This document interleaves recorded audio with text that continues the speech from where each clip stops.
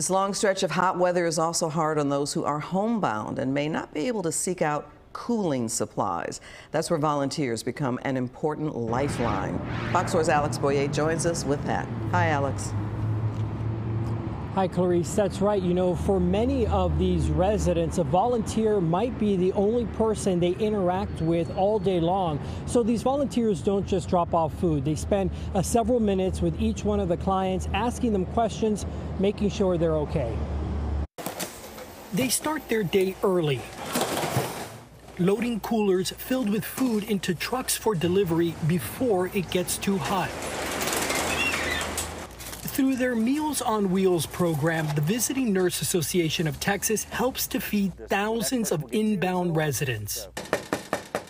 Meals on Wheels. But their mission doesn't stop there. Boxed fans have become part of the summertime delivery. I brought you a fan too. So I know that need a fan? With the hot weather, bringing you this, okay? So it's just one of those you sit on the floor and just plug it in, okay?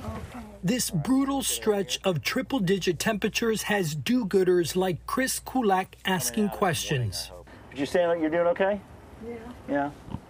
Just trying to stay cool? Yeah. Okay. 93-year-old Margaret Chovanek lives alone. She stays inside most of the time, especially this time of year. My mother always said, wait a minute, we got August yet.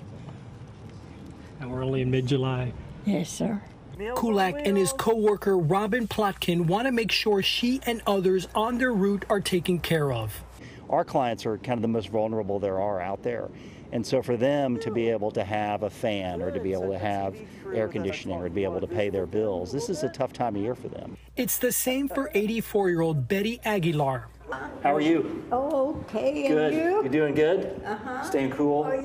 She has trouble seeing and doesn't venture out far from her apartment. Real early. I get up at 4:30 in the morning, but I come out around 6:30. I walk to the mailbox and all the way there, you know, just around here. By mid-morning, she's back inside. You want to get out early, right? Oh, yeah, before it gets hot. Kulak says it's important for his volunteers to take precautions, too. Many are out delivering 5 days a week. Everybody picks up a route. We also have a bottle of water in there. Staying hydrated so they can continue to help the people who count on them. You take care, okay? And you keep on looking sharp. I'll try. How's that? I'll do that just for you, okay? Okay. All right. Okay, you have a great day. And you know, last year, the VNA in Dallas handed out 400 boxed fans. So far this year, they've handed out about half that amount. But as 93-year-old Margaret pointed out, we still have to get through August.